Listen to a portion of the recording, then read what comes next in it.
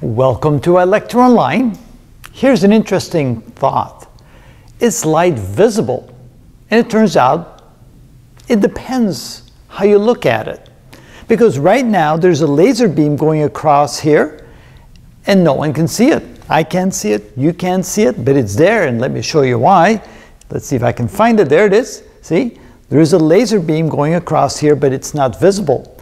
When light travels in front of you, it's simply not visible.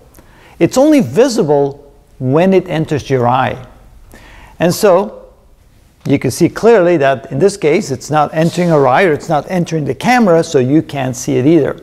But we're going to do an interesting little demonstration that will show you how it actually does work. And for that, we're going to have to turn off all the lights. Now, it takes a little while because we have lots of lights everywhere. So we're going to turn off all the lights, and then we'll show you a little demonstration that shows you why you can see things and how you can see things and how you can see light.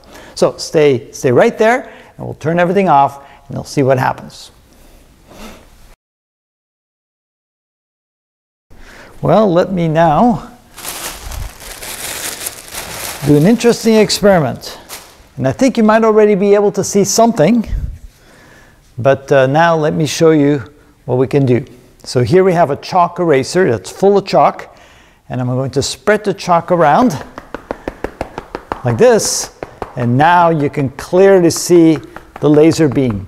Now, why can we see the beam and we couldn't see it before? Because now we have all this chalk dust in the air, and I guess I just kind of have to keep it going, and the light then scatters off the chalk dust, and then after it scatters off the chalk dust, it enters our eyes or it enters the camera, and then you can actually see it. So unless it enters our eyes or the camera, you will not be able to see it. And the reason why it's shimmying back and forth in all the various different places is because as the chalk dust turns and swirls around, when it scatters it just right so that it enters the camera, it enters my eye, that's the moment you can see the light, and otherwise you're simply not able to see it. But there you go.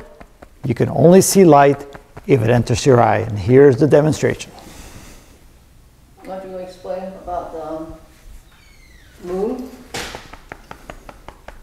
No, that's for a different video. All right, but there it is. Quite spectacular when you see it sparkling in the dust.